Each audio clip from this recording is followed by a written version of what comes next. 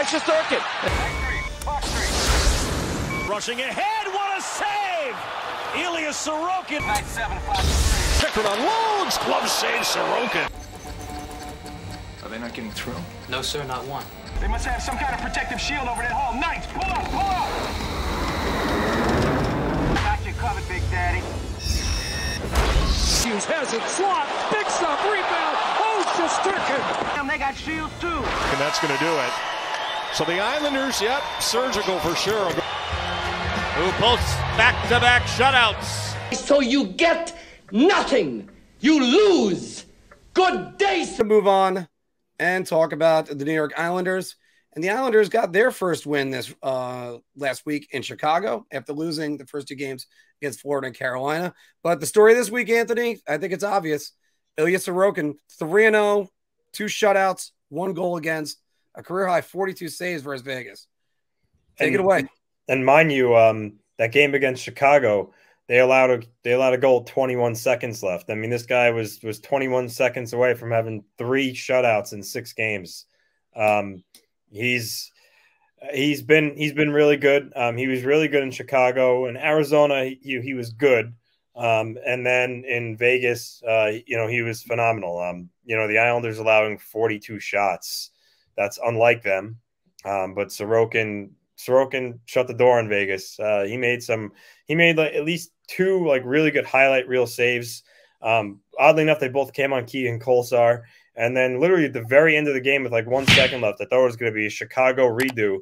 The puck came out in front of the net all alone. I don't know if the players got loose, and he robbed Shea Theodore as time expired. But he's been really, really good for them. They started waking up in that game against Chicago, getting back to Islander hockey. Arizona, obviously, they're a really bad team, so it is what it is. You expect. Yeah, but Arizona was all over them in the first period. Yeah, they were. They were. Yeah.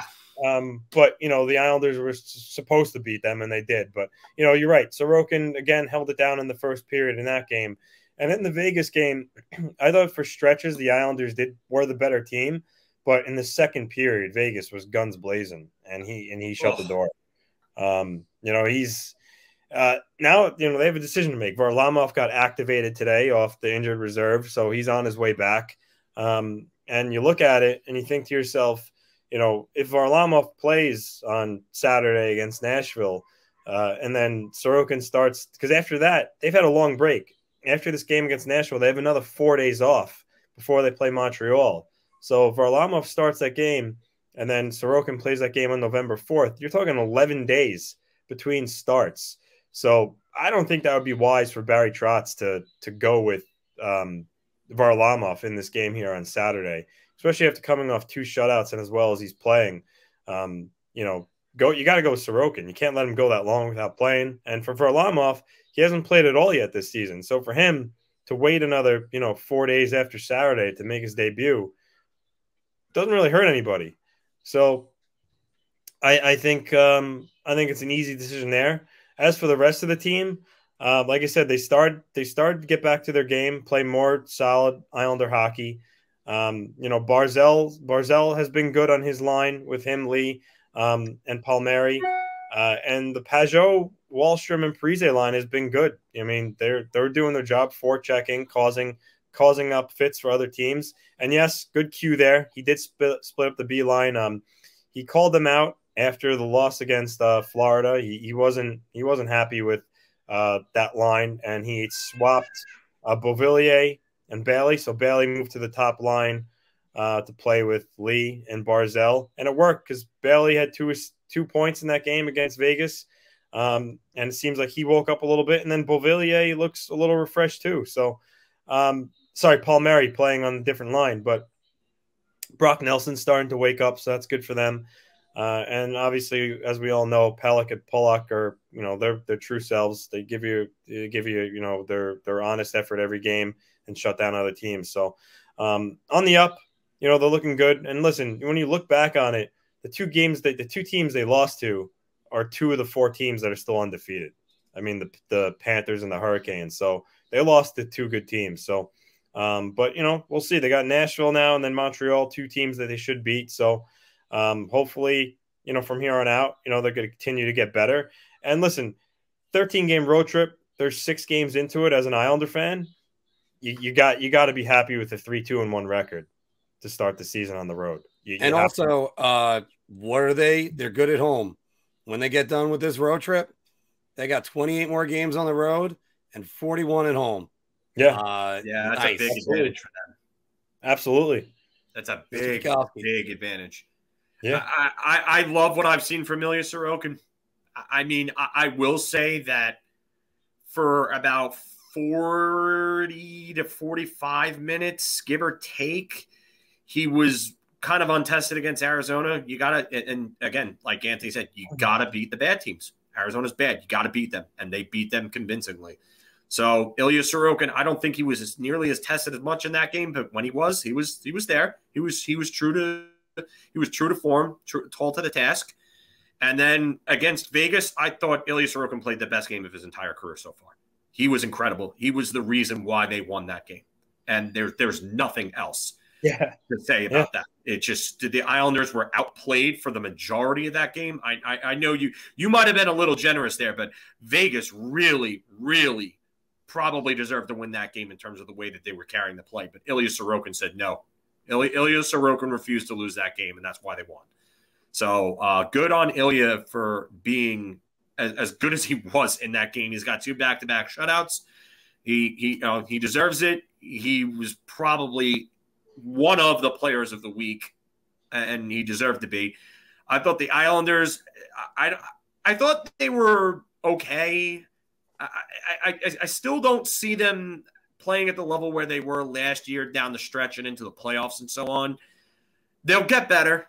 I have confidence in that. Like I said, I still think they're going to win the division. I think they're going to get better. But they need to play more Barry Trotz Islanders hockey. And they haven't done so to the best of their ability so far. But I have confidence that they're going to get better. And they will. They'll pick everything out. Like I said, the only thing that I'm really worried about right now, if I'm an Islander fan, is the defense outside of the top pairing. The top pairing is great. Top pairing is one of the best pairings in the NHL. But where is the defense after Scott Mayfield? Because Zdeno Chara looks cooked.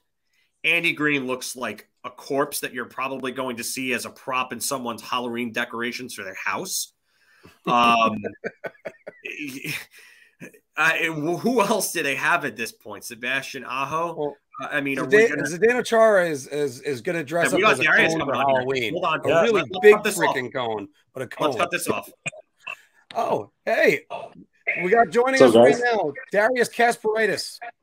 The light post and the first, that was just. I did not expect he was going to say that. Yeah, and then that's amazing.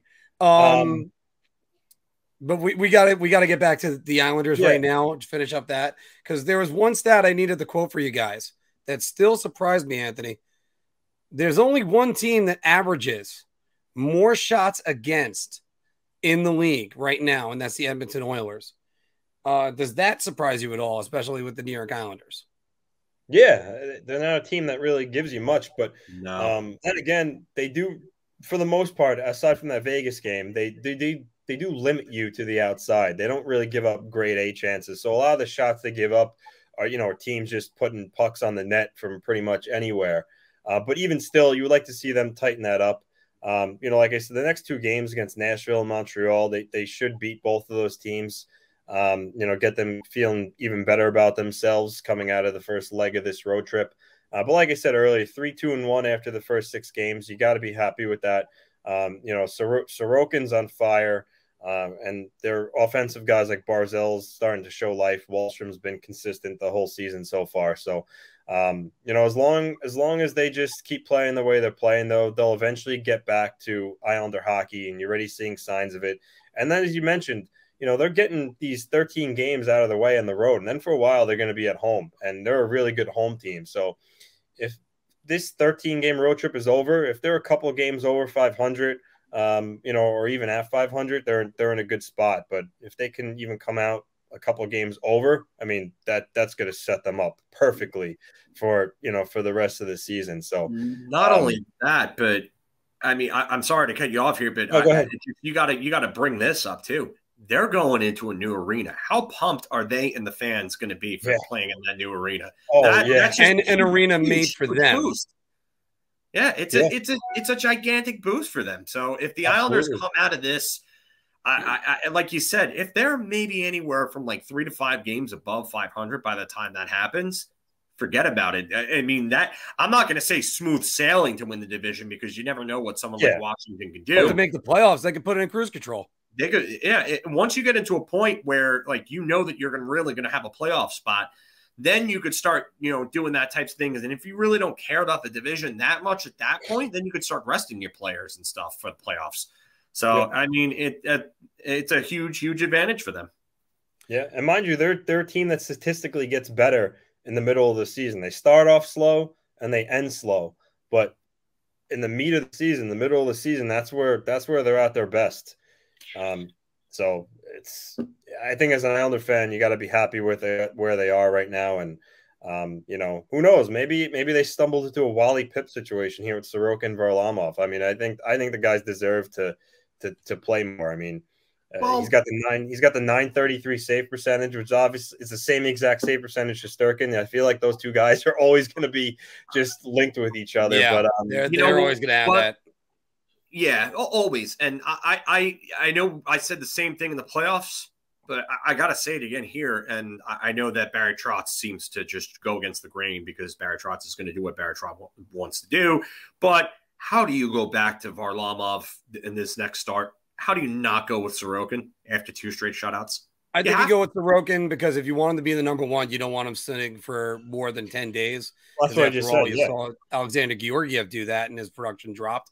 That was under David Quinn. So I think you go with Sorokin for the next one, but you do got to come back with Varlamov because right now he is the number 1. Of course, but like I'm saying, you got to ride the hot end, and not only that, but this is your future. Varlamov is not your future. Sorokin is your future. So you got to start really marinating him and really getting him in there, and that's what I would do. I would go with Sorokin. If he falters a bit, okay, you have Varlamov for the next start. I would say regardless after that, if you want to get Varlamov back in and make sure that he gets some reps so that he's still good, then okay. But go to Sorokin again after that next start, no matter what the outcome is with Varlamov. But Sorokin's got to play this next game. Anthony, who do the Islanders have the next 2 games, you said? Nashville, Montreal. And just as a reminder, I was in Nashville this week. I made a video about my experience in Nashville. Can't wait to have these guys go see a game there because it is a great city. And I got to plug that. Also, it was just on the ticker, so shameless self-promotion. Unfortunately, that's what YouTube always is. What do you think about the Islanders? They're back over 500. Think this is the last time they're going to be under it the rest of the season? Throw it down in the comments below. Ilya Sorokin, should he be the number 1? Plenty of things to ask questions about. If you like that video, we got a lot more. So check out any of these that are right over here. And don't forget to like, share, and subscribe. Your ideas are intriguing to me, and I wish to subscribe to your newsletter.